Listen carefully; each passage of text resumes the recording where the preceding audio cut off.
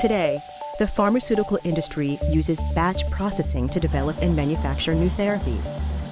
Very small batches of tablets and capsules are made during development. Medium-sized batches are made for clinical trials, and large batches are made for commercial manufacturing. Each batch size requires different equipment and processes. Batch operations are complex, making drugs in weeks or months, and require a large, dedicated facility. Batch processing has been used for decades and was useful when we had blockbuster products that required billions of tablets to be made every year. Now, as we change over to precision medicine, we have much smaller volumes for the products. So we need something that's more adaptable and flexible to be able to meet the needs of the current business environment. We're living in very interesting times in the pharmaceutical industry, for market requirements are changing. The age of blockbuster requirements are gone. In fact, we need launches 1/100th of scale, which is a huge change. To meet these changing needs, Pfizer is pioneering a new technology with the potential to transform pharmaceutical development and manufacturing.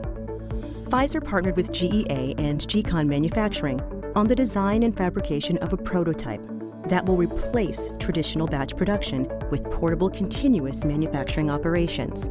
By miniaturizing the equipment, the continuous process can be enclosed in a portable, modular facility called a pod. It can be shipped by truck to any location and quickly assembled, resulting in a fully functional manufacturing space. PCMM is truly a game changer because we can bring products to market much faster with less time, risk, and cost. We're able to have a manufacturing space that's literally 60 to 70% smaller than what a traditional manufacturing space would be. We also can produce tablets from powders to tablets in minutes versus in a conventional facility that we have would take sometimes weeks to months, which is incredible. The prototype is being installed at Pfizer's Groton Labs in Connecticut, with plans to be certified by the end of 2015.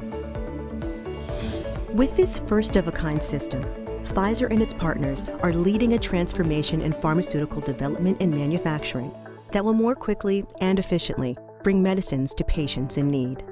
The key thing is that we can address patients' needs very quickly.